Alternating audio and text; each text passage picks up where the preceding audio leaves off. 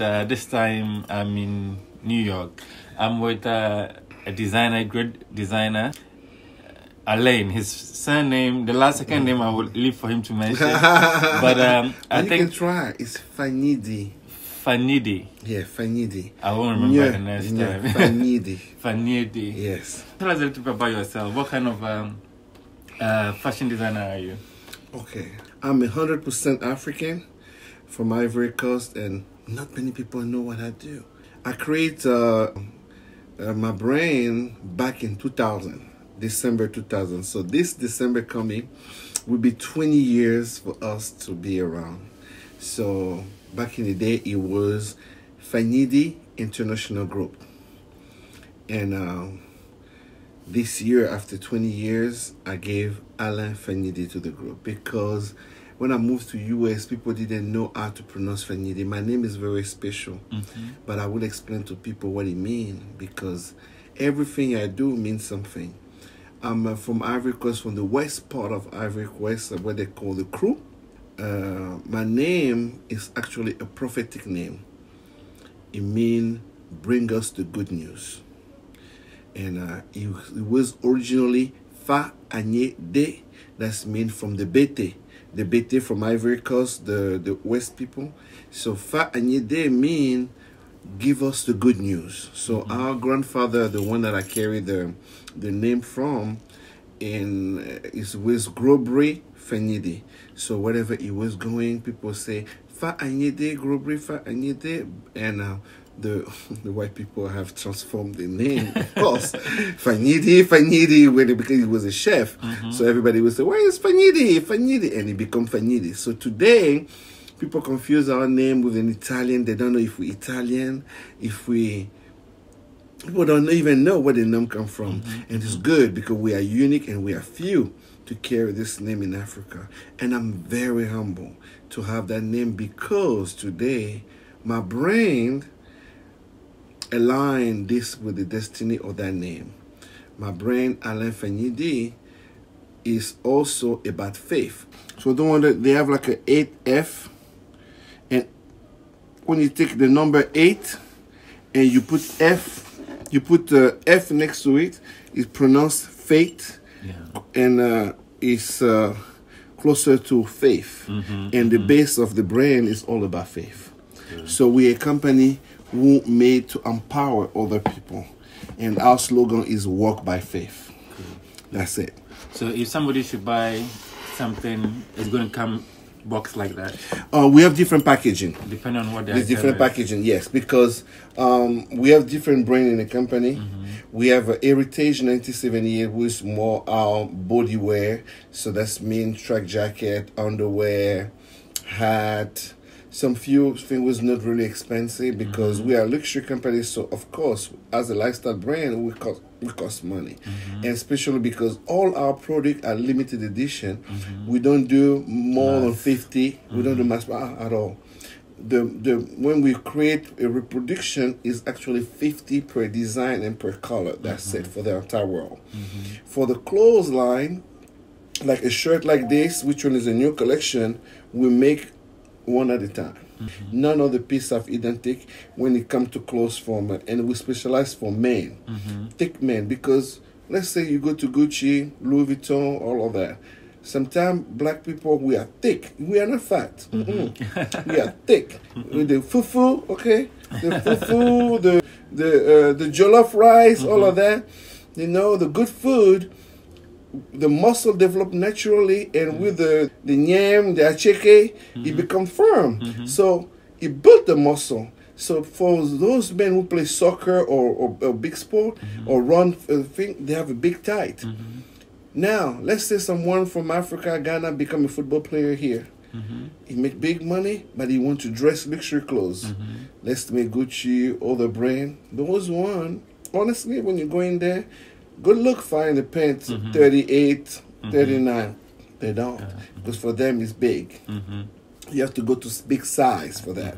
We are not big, we are thick. So I've been confronted to this thing before. That's for the reason I decided to really launch a clothing line for people like me. So instead just to launch a clothing line, I make a study for different body types. So I find 7 of them and I did. Alain Fagnidi is a lifestyle company born from furniture design and architecture, interior design. So you had your education, in architecture. Yeah, I went to Canada for the academia. Actually, I'm an academician. Academia, international academician in design and the technology in Canada, Montreal. But you never practiced architecture and design? I did interior design. I practiced in Canada. I actually did some few plays for some client in Canada. I did some of them here in Atlanta from some other project. I cannot name the name because it's high profile people, you know. I did, yes, I practiced, yes. So what is it that draws you to fashion? Okay, fashion, because when I launched the brand, I didn't just want to do one thing. I was like, because I look in the industry of luxury. Go find one name, or at least give me 10. Kwasi, Kwaku. No, there was not that. Why? Are we living under the ground? There was no luxury. Some few, like the famous suit brother from Ghana. What is his name again? Osford Boateng. Oh, Boateng. Proud. But beside him, there was some few other, but they are not international like him. You understand? And him again is a specialty to suit. But we're talking about a brand like Ralph Lauren lifestyle, where you can find shoes, painting, art, bag, jewelry, everything. From the toothbrush, the picture, the book, the painting for the wall, the chair, the bed sheet, the frame, lifestyle brand. You don't find nothing. Why? But the black people are the one who buy.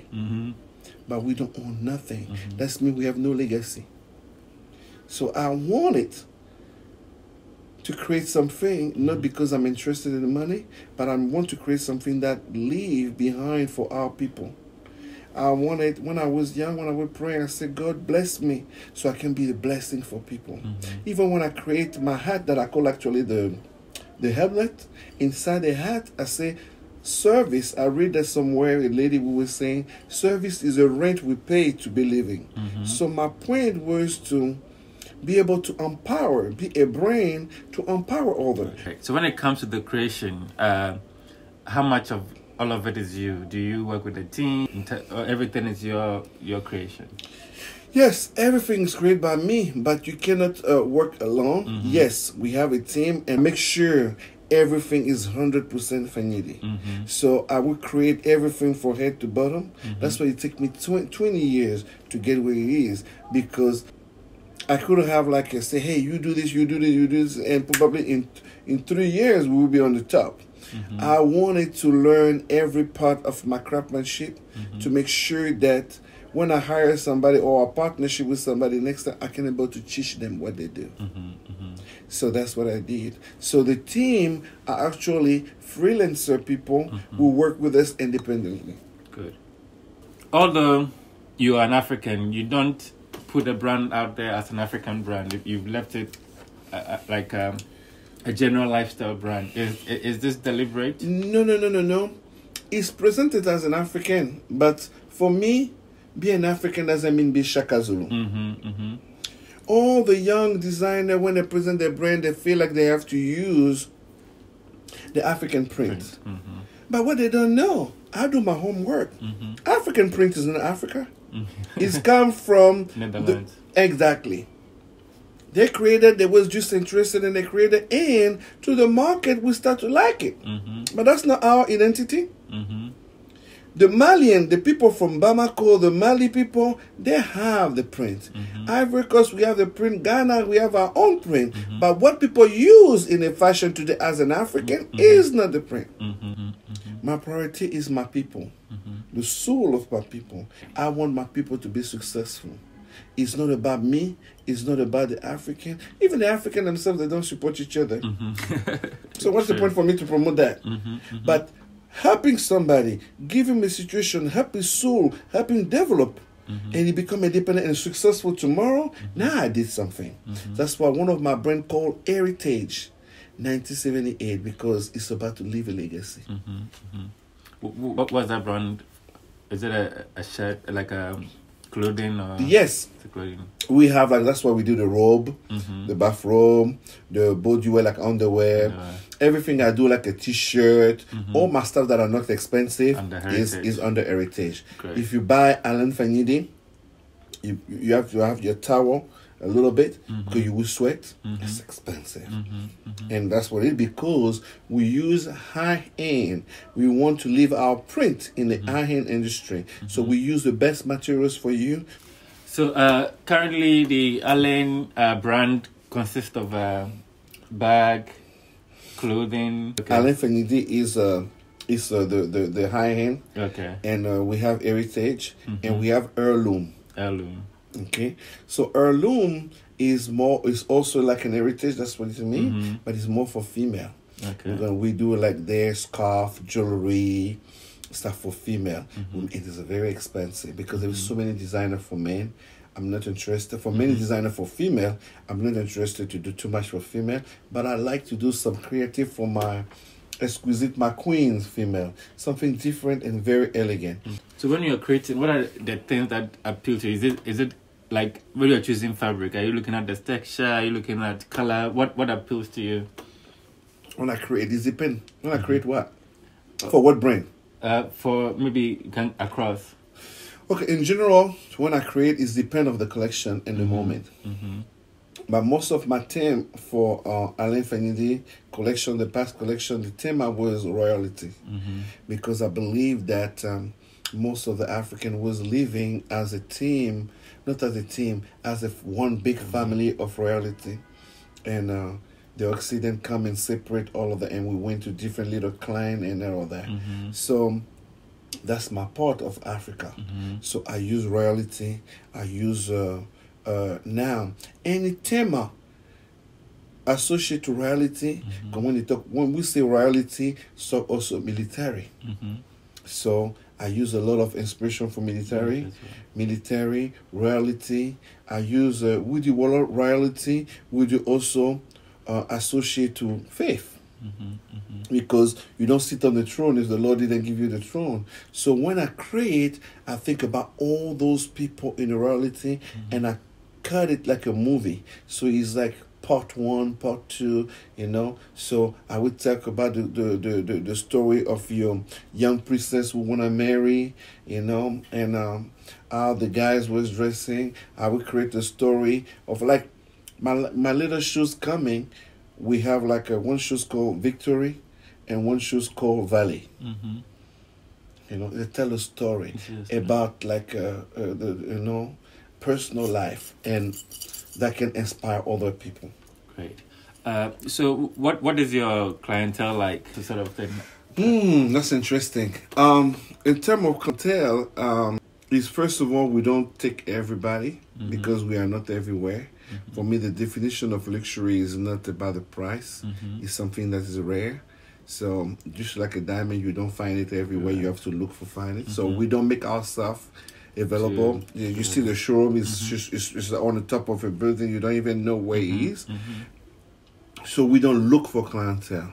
The clientele find us. So whoever they are, when they come to us, we welcome them in the family, and then we go from there. So sometimes it depends on their need. They come here sometimes to customize some bag to their loving one. We make one piece at a time, because our bag we only make. Some of them are made in Italy, in Europe. Some are made at other area, and they make only 3 per month. So we have a list for the bags. The backpack, we call it the prophet bag. This one is expensive because it's made out of pony. That's made the baby horse, and we print of the jaguar on it. Because again, that's my Africanity. For those people who ask why I didn't do it, because you see the jaguar again around here. So that's the Africanity. So those one are made in Italian. For the shoes, 50 piece, we let our client list know that this coming. They have 50 piece per year. $50 per collection. Per collection, okay. Yes, but it depends. Sometimes there was some pieces we just 50 per year. Some of them we're gonna have 2 per year. Like this year we have only 2. But when I say 2, not the same shoes. We have like the sandals, the royal sandals, and now we're about to have in before December we're gonna have the 50 of the Valet, 50 of the Victory shoes. So 100 pieces just before Christmas. So they come in olive green, print crocodile, some kind of stuff like this. Those are the ones that I wear. For people who like very simple shoes, they're very basic. I love them. You can wear to go to work because even on Broadway are discreet, tone on tone. You can go to work. It's also suede, and you have a symbol of faith under. So, as somebody who creates these things, which one of them gives you the most satisfaction? Because creating a bag it's different from creating a shoe. Which one of them gives you the most work? And when you are done, you know that. Okay. Oh, you see how the client reacts, or how me I react. Oh, my client love all my stuff. It's crazy. They love all the stuff. They want to see me in the store. Unfortunately, that's not our target. But in fact, some of them, when I find they sort of to be disappointed because I decide to focus more on shoes and bag instead of clothes. For many reasons that I won't say here, but we focus on shoes and bag. The excitement for the clothes are total because some of them will wear we make certain kind of denim that was very rare, but all the people who have a big tight, there was a hallelujah. We make some kind of a pant for tall guy who play basketball too. They don't find nothing. They were so happy. All those different 7 body, we make clothes for them, and they like it. But I decided to make it that point because the investment for this is huge. And as an African immigrant in the U.S. in the business of luxury fashion with no support, it's tough. Beside the Lord, we don't have another support. So we decided to just put the fashion clothes on the side, but only custom made for those who want. And the shoes will be and the shoes and the bag will be what will be pushed the most. Okay, I mean, you've been doing this for 20 years. I know you probably don't want to mention names of some people you've worked for, but I mean, we have to know. Give us some. No, I cannot really give the name. I cannot give it because that's the beauty of the thing. I know you will go into Hermes. You will try to have the name of the people who come to buy those 500,000 bags. They will never give you the name because luxury doesn't make noise. You know, especially on the web. To me, to say it would be tacky. No, you want to know? Come by, and you will be one of them. One of them, exactly. So you're turning 20 in December, or isn't it this December? Anything special coming up? Anything special coming? Oh, yes. So probably the shoes. The new version of the shoes, since we decided to focus on the shoes, we're going to have different color, different texture, and the way we're going to work with the shoes will be interesting. We want to launch those shoes and in the same time launch our nonprofit where we can start to open the center, the Heritage Center, the Billy Center. We call it Billy for the men because I love you. For the female, it will be Ailey more. I love you more. So that we'll be able to learn about fashion, more than a fashion, because fashion is not just accurate, it's just the way you feel. But how you feed yourself with that is how you impact other people. You know. So this center is going to be where? We're gonna try wherever we find our partner. We want everywhere. First of all, in Africa, yes, I will feed myself before I go somewhere else. So Africa. What do you say to those who see luxury as vanity and not something that is necessary? I don't have nothing to say to them, but what I know, the Lord doesn't make no mistake. If they are not there, we won't make no money. So I don't believe that there is anybody on this planet who are not necessary. So finally, what should people expect maybe before the end of the year? Collection, apart from the shoe, what should we expect in general? I'm working on the book. I'm working on a book and to express visual and teach people probably about the brand so they will understand, because I want people to know about my life so they will understand that they don't just put a name on the back, but it's something special. Thank you very much. It's been a pleasure. Thank you, brother. I like your t-shirt, by the way. Thanks.